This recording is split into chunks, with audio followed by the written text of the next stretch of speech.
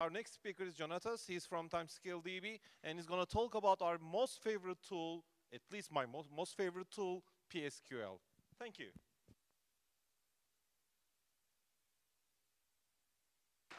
Can you hear me? Yes, okay. Happy to be here. I traveled from Brazil to be here, so I'm very happy, and that's second time in United States. So that's my presentation. I'm just using Vim because I couldn't manage to work with like visual tooling for everything. And I also prefer to have like an entire full setup in the terminal. So that's my my default way of working. So today I'm going to talk about psql. My name is Jônatas, and I am a backend developer in general. I work a lot with Ruby in my past, and I work with Postgresql since 2004, and with Ruby since 2007.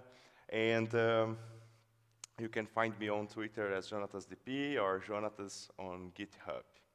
And I'm just curious to know about you all, like who here worked only in terminal, like before the graphical interface was available.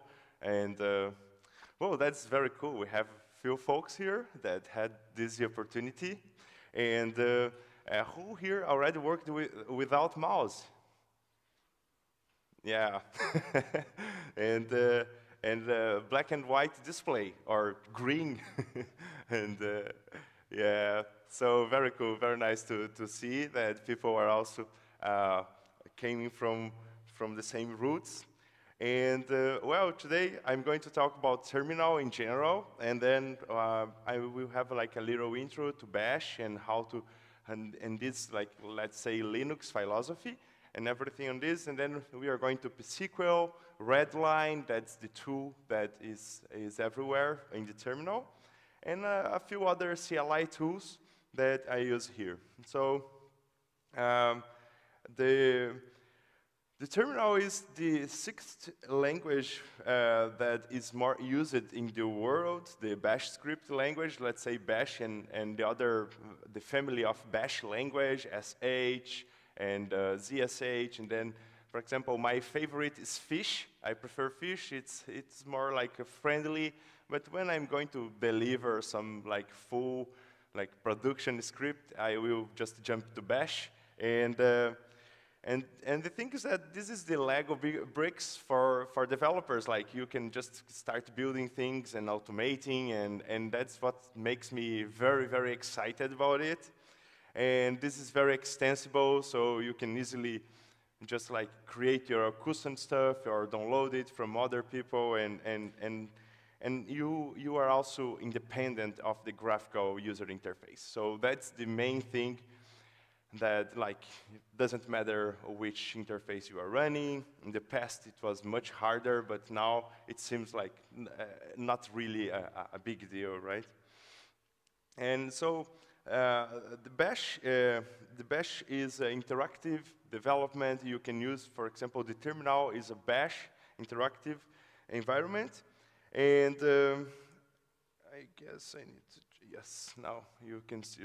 So this is a REPL. We call it REPL, so read, eval, print, line, right? So when we are interacting here, we are going to use it a lot, and that's my favorite type of tooling. Like, I'm just experimenting with code, and then I can see how it delivers back the result to me, and it's very good for learning and for prototyping, right? So instead of like compiling and have like a long workflow which you can go. And well, we can have here a small Bash session. I'm going to just jump here, and I can say echo hello scale, and then we can see that like the first argument and the second argument are like just words. For example, if I say echo echo, it will not like repeat the command, but it will use the command as an argument, right? And then, like in the terminal, you have a bunch of like tooling that can interact and give you information from your system, your host system, and everything. So, for example, let me just so here, for example, who am I? So who am I is just putting my username and also just a few details if you are not familiar with this. For example, some terminals, they have this cursor blinking, other not, other are using underscore. So depending on your configuration, you see a different type of cursor. And that's also something that can will depend on where you are. So it's very important to pay attention on the cursor. Like sometimes you just mess with the cursor. For example, I just put like a single comma, or sorry, I'm just wrapping a string here. So for example, now you see my cursor is different, and then you see that it changes, and depending on what you are doing, maybe you start something, and then you break your terminal because you don't know what you are doing, because this is just a black screen with like an input, and if you don't pay attention. And the favorite part for me is have like a single focus screen. Like I try to always work with a single tab. I don't use too many windows or things like that, and this makes much easier to interact with the terminal. So, for example, here one of my favorite things here is man. So, for example, if I say man psql here, I can just learn everything, and this will just call the manual. And then now you already see that when we call man, we are already in another application. And this application is named the pager. So the pager is this like preview on the terminal, like a browser to just navigating some content. And as you see in the bottom, we have like a column that is just saying like, well, we are waiting you to type something, and that will let you advance or do something. So for example, if you say space here, you are going to move forward one page. You can also use B to be backward one page. And the good part is like your hands, they don't take out of the keyboard. So you don't need to go to the arrows and keep navigating. Generally, you can just keep your hands in the keyboard, as like the same of like the editor's philosophy. So the idea is that you can type more. And the idea of this talk is not type more and type less. The objective here is just show like shortcuts and things that will help you to get there. And then we have a lot of different commands that can help you to interact with this screen. So this is a simple input-output screen which we can use. I will just close this one. I had 3 tabs before, now I have 2. Much easier to follow, much more easy to not unfocus from the objective here. And for example, I typed here to get rid of this pager. I can type Q, and then I will quit from this. I can use J and K to also navigate back and forth. I can use / here to search for something. Let's say I'm looking for a specific configuration, let's say host, for example. And this is very peculiar, but if you see here, like the host is italic. It's very hard to observe it, but this is like matching and highlighting the host that I am searching. I can also use N to go to the next occurrence, and P to come to the previous one. So this is very good, and it will help you. Even like this is very hard to see that this is highlighted. You can also change the pager configuration to change the colors and do things like that. I end up like mixing the terminal like in my case, I'm using iterm. So sometimes I use like host here just to highlight and check where it is. So it's much easier to follow. And well, this is the pager is very good. We are going to talk more about it. grep is also one of like the Swiss knife tools that you can use everywhere for filtering and going forward. So I'll be looking more.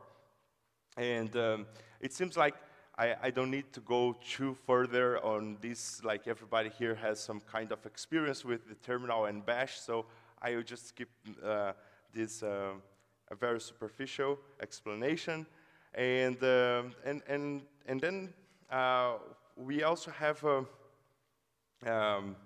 different ways to express arguments in the command line. Generally, people implement these two ways to create params. So, for example, psql here, I could say DB name playground, for example.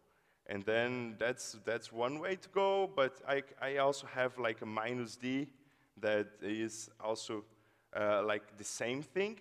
So generally, they have like an alias argument just to provide you some very good interface that you can type fast. So like depending on what you are doing, for example, if I am creating a script that I will just push it to production or to my friends, I will not use the -d, I will use the minus DB name, so it's much easier to read and make it like friendly for other folks.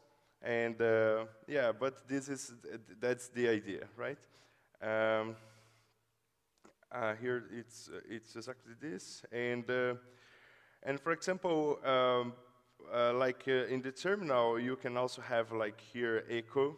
So if I type echo here, hello, and then I would like to break line, and then I will have a problem here because it will not break the line as I expect. So I need to say -e, and then it will just recognize these special characters. So depending on the command that you are using, it also assumes that some previous configuration is already applied. So you can discover it looking and reading the manual. This is very hard sometimes, like you just discover the behavior when you are debugging, but yeah, that's part of the world. And we also have some commands that they have this kind of, for example, if I say here, ls, I will get this, and then I say -l, it will just use like model list, and then I say a, and then I say h, for example, for humanized results. So instead of showing size in bytes, it will show in megabytes or gigabytes, and it's quite useful. And this is ls minus la is same as l, a, h, so it can lead you to some ambiguous situation, but it's also available, and sometimes like, this is kind of part of the Linux philosophy, so you will find it everywhere, like combining and just joining arguments, and it's useful, but it's also dangerous, so be careful with this kind of thing. Oops. And yeah, so this is one thing. Another thing is several times you are building things in the terminal, and then you have this issue. For example, let's say I am here and I say, who am I? And then if I say echo, who am I will not get there, right? So I need to introduce another shell, and to just add another shell, I can use this. So that's the same as say something, but this is useful to combine params and arguments and things like that. So this is also quite interesting to be applying, and then we can see also variables. So for example, I can say here, for example, a equal 1, and then I can say hello count a, for example. And then it will show the value of the variable. And if I try here a plus 1, it will just print the calculus. It will not do anything in the calculus. But I can get there, for example, if I use expression. And then expression is another command line too. And then it will just compile what you want. To be honest, I don't use math calculus too much in the terminal, but it's there. Like if you need something like this, it's there, it's available, and it's any arithmetic expression will be easy to do if you need it, right? And then like another thing that's interesting here is think about like multiple lines in the same line. Sometimes like I just want to do like A equal 2, B equal 5, and then I would like to just see the expression of like A plus B, and then I can just do it using a semicolon. So, oops. It says 7 is not a command because I'm just adding the output inside the terminal. So like 7 is nothing, right? So if I try to type here, result is 7, right? And but this is a result. So for example, if I say here echo, for example, I can say echo ls, and then it will execute it will send the list command from the embedded subshell to the previous and parent shell. So that's quite interesting and important, and quite useful. So the next part that's very, very cool is this kind of operators. The operators, they are, if you don't know what operadores mean, operators, I just missed translating it. It was in Portuguese, so just one single shot of Portuguese for you. and the operators here, they can be helping you to forward commands and not be only in the output. So if we come here, for example, and just say like echo hello, and then we'll have the hello, and then let's say we want to do something with this text, so we can just point this text to a file. So let's say I will create here scale 20x.txt. So that's a text file, and there is a hello content inside. And then, like for example, if I try to just look this content, I can use cat. That's another terminal command that will just print the output here. And then for example, if I try this again, like hello world, and then it will end up creating a new file. So anytime you use the greater than operator, it will just replace the file. And if you want to do something like combining lines and appending, you need to use two arrows. And in this case, for example, you can see here the two lines here, right? And you can combine things here.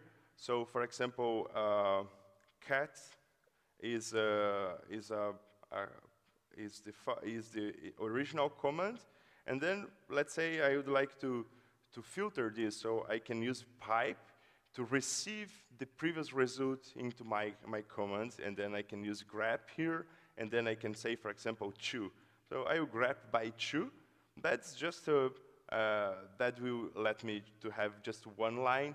I like to use the minus color option because I can see the matches, and then it will help me if I'm building something for example, more complex. Let's say here I would like to match all AO, AE, OI, U, and then you see what's matching, what's not, and regular expressions is very, very useful for anything that you are doing with strings and input, output, so it's quite good to know it. And then like you can do a lot of nice things with this, and it's also good to know to understand that these pipelines they can be watching the file system. So for example, let's say here I will do tail, and tail will just keep watching the file. So tail minus F, if I just say tail, scale, it will get the last 5 lines. In this case, the file has only 2 lines. But if I say, for example, tail here minus F, it will keep watching the file, right? And then, like, I will just break the terminal here, and then let me go to bash to be in the same thing. And then I can just say here, Jônatas is talking, and then I can just put it in the same file, right? And then now I have it piped into the other side, and that allows you to combine these blocks and keep you watching things and filtering, for example. And the cool part is that this combination, it also works with the grep. So for example, I can say here grep, the same thing, AO, and then we see here, so, and then if I come here and say test, and then you can see here the lines that is doing, so the lines that are matching.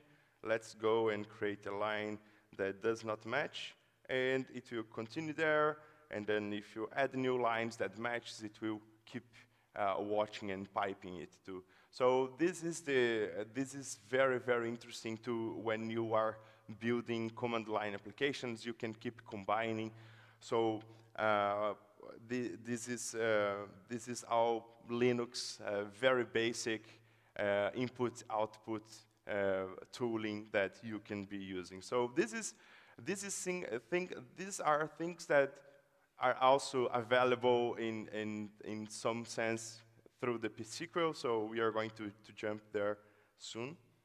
And yeah, this is the example. And well. We also have some shortcuts for file systems. So for example, if I say cd dot, I am already here. So my talk is on talks, psql here.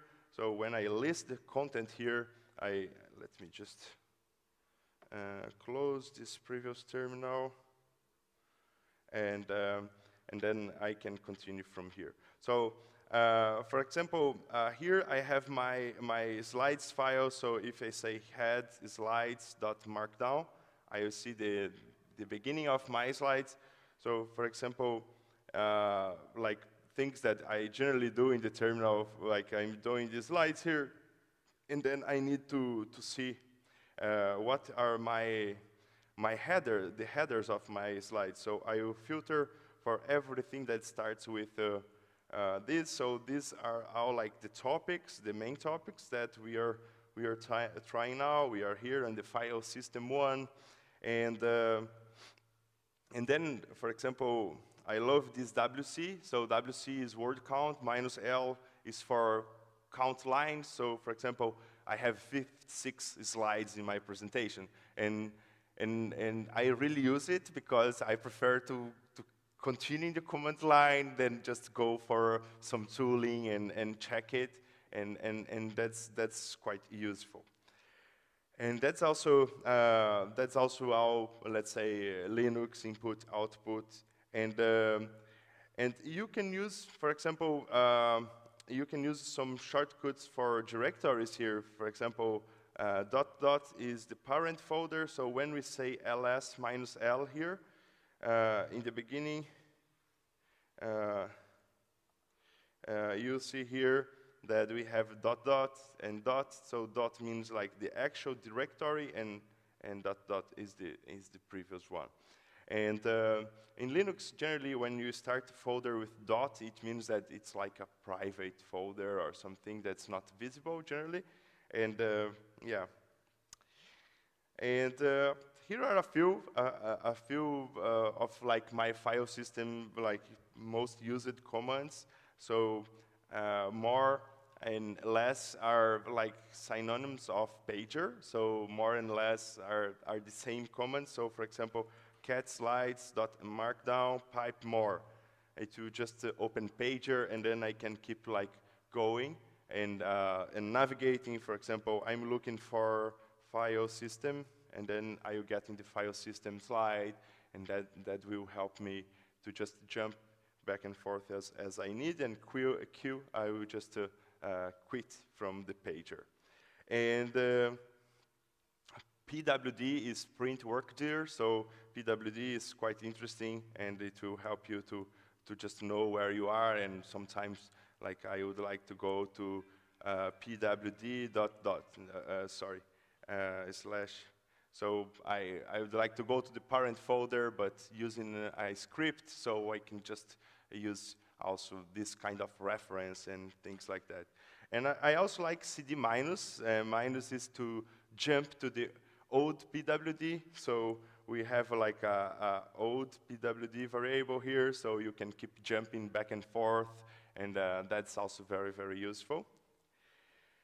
And readline. So like this cursor here is a readline thing, right? So when you are building the command line that you are going to send to the bash, sometimes it's a very long line, right? So you are like echo pwd, and then for example, you get here psql minus user Jônatas dp minus db name playground, and then you need to keep going, and then you start using the rows here, and then you go, and then you are waiting until you get the beginning.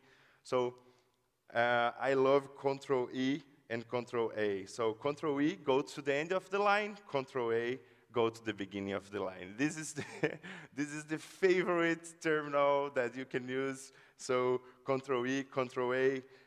You can also use like Control B. So Control B will let you to not use the arrow at least. And also one that's very useful is ask B. So my little finger is very used to ask because I use Vim. So, but yeah, you can keep just doing like ask B, ask L. We'll just like keep jumping one word with the terminal. And Bash also have a V mode. So if you want to go into VI mode, you can just set your terminal to use this like keyboard from the shortcuts from VI. That's like K, J to up and down, and L and H to go left and right, right? So this is very, very useful, and like my favorite is still the Control R. So Control R, for example, here I joined the terminal once, and then I left the terminal, and then I need to jump back. So I can type here, for example, history, and then I will see my previous command. So for example, if I type here bang 378, it will execute the previous history based on the file number.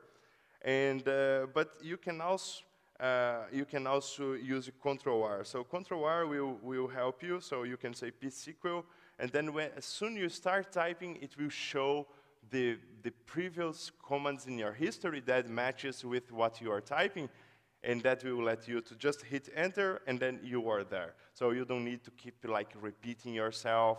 And this is also very useful because when you do this, you are like saving a lot of your time, and also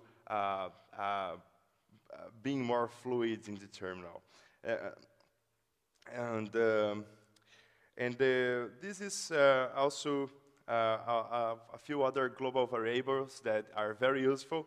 So for example, this double exclamation is basically the previous command. So you can just use, I would like to repeat the psql, that's my previous command. So it's very useful for that very common case that you miss the sudo. So you just do sudo, bang, bang, and then you get exactly in the same line that you were typing, and that's quite useful. And sometimes, for example, you are doing something like echo, more things, or for example, let's say you did like here a cat to just show the slides.md, and then like now you want to track your, do like git add slides, so you should be typing it again, and then you can use this variable that will basically get the last command of the previous line, and this like exclamation $sign is very, very powerful, and it also helps you to combine previous command lines and things that you may be using, and then you can flow without typing that much. Yeah, old PWD I already showed. Path, I guess everybody here already fighted with path at some point, so we don't need to cover, but yeah, the path is basically to check where you are going to search for executable. So here you can see like all kinds of programming language, libraries, and things that I am embedding in my command line, and that's the basic thing that we can use. And a home and user are also cool, because like home is something that you can configure if you are like a Linux fan from old times. Maybe you have like a home partition that's not the home place, so you can configure this kind of things, and then you can use it. And one of my favorite things in this single focus mode is the Ctrl-Z, because Ctrl-Z is really giving you the power to keep in a single command line. So for example, let's say here I am inside my psql with this very long command line, and I don't want to lose what I have in the session and everything. So let's say I did my first select here, and then I need to come back to search for something in the file. So instead of opening a new tab or just getting distracted with an entire new setup, I can use Ctrl-Z, and that will just move the process to the background. And then you can see here, oh yeah, I am on these slides, and I can check what is missing here and a lot of things. And then when you are done, you can do FG to foreground, and then you are there again. You are exactly where you were before, and you don't miss anything, and you continue in this like monotask mode. So it's very, very useful. And yeah. And finally, let's talk about psql. So that's like the basic things I think that are useful to use when you are going to work with psql, because maybe this base will miss as we jump into more complex examples in psql. So I already showed you the man of psql. That's something very interesting, and you can probably learn a lot of things here. From time to time, I am revisiting here. It has examples. It has several things that will let you get more fluid here. So if you miss something, just try to search on the manual. This is very useful. This is a really true thing. And we have several ways to connect to the psql. So you can use, for example, here we are already in the terminal, but for example, we have this like -u that's the same as the previous. We also have -h to jump into a different host name. You can also use this another model here that is more like a key value params. And we also have one thing that's named PG service. So you can create this file. So for example, let me just get my own here. oops. Yeah, so I have here some other examples. Let me get ahead for. Yeah, and yeah, I have some URI there. It's not working anymore, so that's not a problem if I show you. Oops. And PG service is some place that, oh, it's .pg service, yeah. It's something that you can just configure several database here, and then you don't need to keep typing, and then you can just say, for example, like here I can say psql service equal playground, for example, and then I get in the same place. So you can organize your authentication methods, very similar to go to the Beaver or PG admin and just go and add a new connection, and then it will be there. So it's useful. It's something that if you are used to it, it can be very useful. I prefer to use local.env files, and local.env files are much cooler because, for example, here in my talk, I have a latence network latence. That's an example. Oops. And this is I have one.env.example. So if I do here a source on this file, then I can say psql and then get pguri, and that will be exactly the same. And that's much better because you can keep hiding, and also you can use some .env tooling that will just make it available when you are in that directory and just hide it when you jump off the directory. You also have PG host, PG user, and several other things. And the thing here that I like a lot is, let me jump in the playground again, is this backslash question mark that will let you get more shortcuts about psql itself. So if you want to go and learn more about this psql, you can just use this, and you can also use \h to learn about SQL. So for example, several times I am here and then I need like to alter an index, for example, or alter table. And then I go here and I just use \h alter table, and then you can learn all the synapses of the command and try to apply it. And also one thing that's very important is try to use tab to autocomplete as you can, to not type too much. So for example, if I say here alter table, and then when I say tab, it will just show the possible valid options to alter. So I can say here alter table, and then I just find like, oh, devices is the table I'm going to change, and then it will show a few other nested commands that are available in that context. Sometimes it's very primitive. It does not work everywhere, but it's very useful as well. And \l will just list the databases, and then you can see. And one thing that's quite cool is, for example, \l+, and that will let you to this very weird and broke thing that you cannot see too much. And I was on PGConf India 2 weeks ago, and the guy just say, hey, use Ctrl+A-S. That will let you to do this. So Ctrl+A-S, and then it will chop the lines. And I just learned this very complex magic thing that chop the lines and make it a table. So that's very useful pager command as well. So pager is full of details and shortcuts and things like that. So, and yeah, I hope you remember it. So Ctrl+A-S, enter will let you to chop the lines. And yeah, that was quite useful.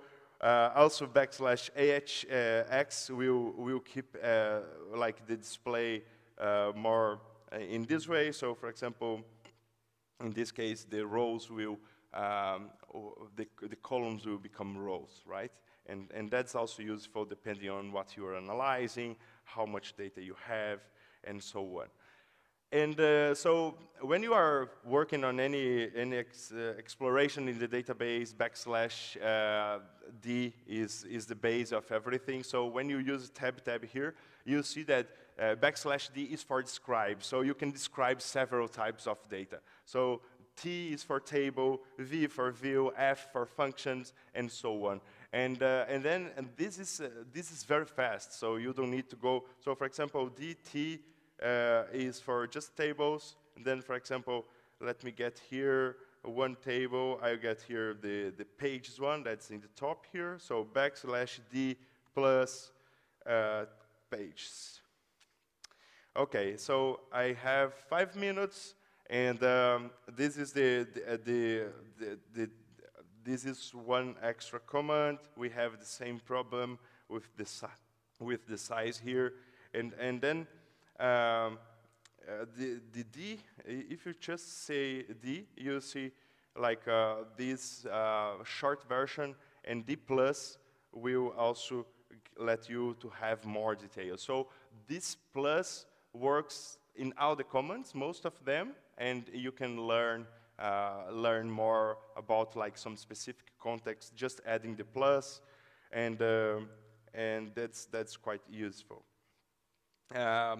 One thing that is interesting on the psql is also the cursor here.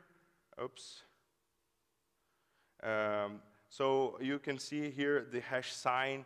So for example, if I start some command, it will just change the equal here to minus, and until you don't close the command, you are there. One thing that I like is using timing. So for example, an empty select also works, and you can see, for example, this is a local host, and it's like half millisecond to just jump from localhost to localhost, go to the server and come back, and with timing you can see it. So for example, if I type here one single semicolon, you can also see, and you can see, for example, the latency of my server here. So for example, here is a remote server and somewhere else, and then here you can see like a very different, so 70 milliseconds to half a millisecond. So you can just, if you are testing something related to performance, maybe these empty commands will also help you. And this hash sign means that you can do admin stuff. So if you are doing something with the hash sign and so on. One thing that's interesting is this gdesk. So for example, table pages, limit 1, for example, you can see here one table, and then, for example, this is very complex example, but you can get this gdesk to see what type of data is being returned from the previous tuple. So that's very, very useful. Timing I showed you, and also you can jump into the terminal with this, so you can say ls and just jump back to the terminal and come back, so that's also very, very useful. For example, here, my example is just showing, like I can try to execute whois. Oh, sorry. That's another combination. So I will not have time to show all the other stuff here from like combining more psql commands. One thing that's quite interesting is the idea of like you pipe one command to the other. So for example, you can pipe a dump to a new database and just make the I/O flows without using the disk. So that's also quite useful. And pset is very, very useful. Pset allows you to set environment variables. So for example, you can just configure pager and configure some stuff like that. Here are a full list of pager examples and things that you can do. I think I almost showed everything here. And \g, and the output. It's also useful. I would like to just show you this example that's from gexec. So for example, if I say here select 1, right? So I'm creating a command line that has another command inside, and if I say gexec, \gexec, it will get the previous content of the previous tuple and execute it as a SQL. And that's very powerful because you can just build and you can do some SQL programming. So that's quite useful. Here is an example. Like I was helping like a database architect in Timescale that he was testing some partitions. So he was like, I need to generate 5 million partitions. And then just to test the performance and everything. And then like we create this \set hypertables and the variables that we want. So we create select format, generate the SQL, and then we keep executing like hundreds of SQL in sequence to just generate what is necessary. Yeah, so that's it. If you are familiar, like this is one of my last slides, TLDR is very, very useful in the terminal. If you don't use it, TLDR, for example, psql. And then, oh, I was updating my TLDR. Yeah, but this will let you to see several shortcuts and also tmux. If you are a fan of terminal, maybe you like it. I prefer to use iterm and not mess too much. And fuck is a Python library that will let you to avoid typing when you have an error.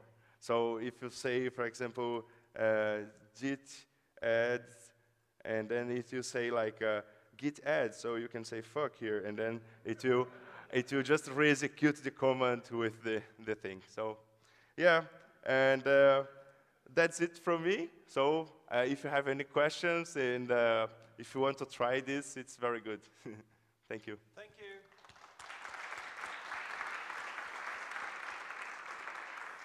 So we have 2 minutes, just a minute for a question or two. Any questions? Will this be uploaded on a DAX or something? Sorry, can you repeat? Is this going to be uploaded on a DAX or something to review later or posted on like a video post? Oh. Yeah, will the slides be available or something? Yeah. Thank you. I don't get your question, sorry. Okay. Oh, yes, yes. You can find my slides on my GitHub here, github.com. Sorry, / Jônatas / psql. I guess it's exactly psql, yes. And you can find here all the slides and everything. So yeah, I hope you can see it later. And yeah, if you have any questions, I will also be around, so we can just hack something together. I'm very excited about pair programming, so anyone that wants to jump into a session, I'm always eager to help. Thank you. Thank you, Jônatas. Thank you. So lunch break. We will be here back at 1:30. See you soon. Thank you.